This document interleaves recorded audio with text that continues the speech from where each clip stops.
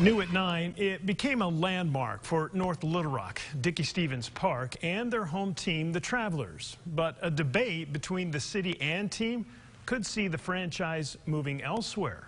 Our Katrin Asaph taking a closer look tonight at what the problem is and whether it can be resolved.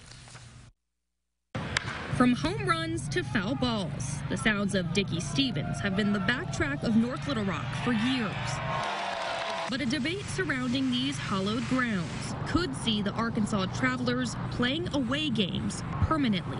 We want the Travelers. It's something Mayor Terry Hartwick doesn't want to see, but with millions in improvements needed to keep the team, he says he can only do so much. We're responsible for the field, without a doubt. Hartwick says a contract drafted between the Travs and North Little Rock show the city will go to bat for the field, but everything else, Capital improvements areas, is up to the Travelers. We know we've got to make some improvements to the field, without a doubt, but the rest of it, I can't go against what a contract says. I can't break those. As the mayor looks over what can and cannot be done, just yards away, the Travs are preparing for the season and looking at the same thing.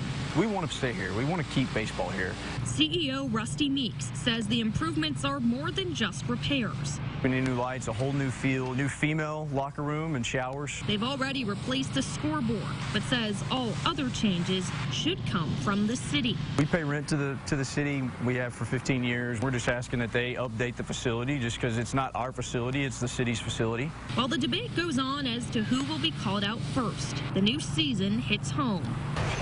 And as the song goes, if they don't win, it's a shame. But this time, it's all about staying.